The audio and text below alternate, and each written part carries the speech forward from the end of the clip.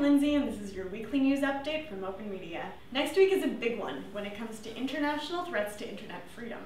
Monday marks the beginning of not one, but two negotiating sessions that could have a chilling effect on our digital future.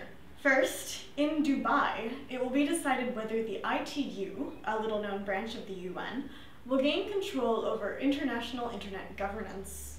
Now, we've been worried about this for two main reasons. One, that the ITU's proposals have been shrouded in secrecy and thus haven't quite been inviting to public participation.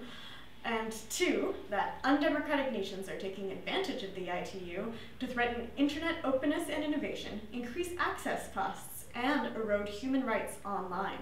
Luckily, thanks to an overwhelming response from citizens worldwide who signed at protectinternetfreedom.net, the ITU has now released all of their documents relating to December's discussions. Now, we're far from being out of the woods yet. It's clear from released text that the ITU's impact on the internet will be significant. But as more of you visit protectinternetfreedom.net and add to the outcry, we are very confident that the internet freedom community can change things for the better.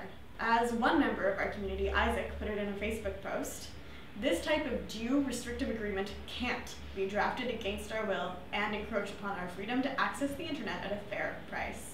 Now, the other set of negotiations that start Monday is a round of talks around the Trans-Pacific Partnership Agreement, something that we at Open Media have called an internet trap. In short, the Trans-Pacific Partnership, or TPP, is an international trade agreement that would put an unprecedented amount of power into the hands of big media and big telecom, and allow them to do things like fine you for your internet use and remove online content at will.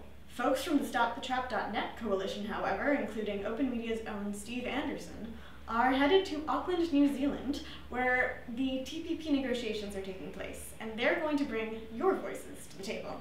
We've been inviting citizens to send in comments at OpenTheTPP.net, and our plan is to amplify your voices and use your words to push back against industry lobbyists who would criminalize everyday uses of the internet. That's right, we'll have people on the ground from start to finish, and wherever we find negotiators or bureaucrats, they will find your comments in front of them. Yes, indeed, this month we'll have more than a few sleepless nights for those of us fighting for internet freedom, but together we're making progress and showing policymakers that citizens will make themselves heard. For the internet, this is Lindsay with Open Media, signing off.